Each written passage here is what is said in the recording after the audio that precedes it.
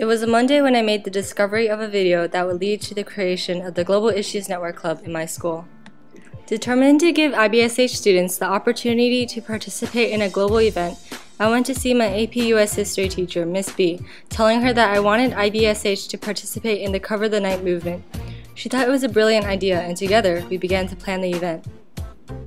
We decided that we wanted to bring IBSH out of its little bubble and expose it to the world. There are so many issues going around in the world, such as the crimes of Joseph Kony, that IBSH students aren't aware of. Furthermore, the way JIN works is different from any other club. We set it up purposely that way. First of all, everyone is a leader in JIN. Every member has a role, and every member knows his or her responsibility in the club. Secondly, the foundation of JIN is collaboration. Everyone does an equal amount of work. And thirdly, we understand the importance of a small, tight-knit community and its effectiveness and efficiency in making decisions.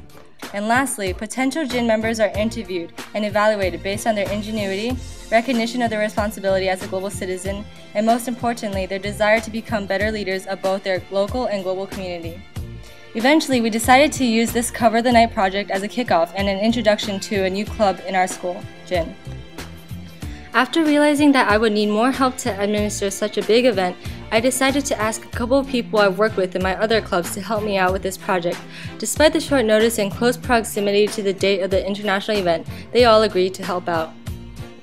After doing some research on the issue, everyone was on the same page and we were ready to begin planning the event. We decided to use the same technique that Invisible Children had used when they made their Kony 2012 video to promote our event. After filming with CinemaScope for 2 weeks, our video was finished and we showed it to the high school department. Now, the only thing that was left to do was to buy our supplies and get ready to set up our event. On the night of the event, more people came than expected, around 100. We split everyone into groups and started doing our activities. After a long night of putting up posters and flyers, our school was successfully saturated with the face of Joseph Kony. And that brings us to now. We have chosen to focus on international labor and migration as our issue for the year. So far, we've done extensive research and discussed tediously over this issue. As a popular stop for foreign migrant workers, Taiwan, we believe, needs to step up its game in regards to the way migrant workers are treated here.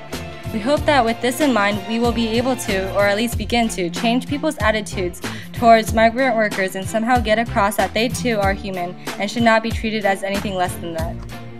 Though we are a new club, we believe that we will go far, for we are determined to take action and inspire others to join us in our endeavors.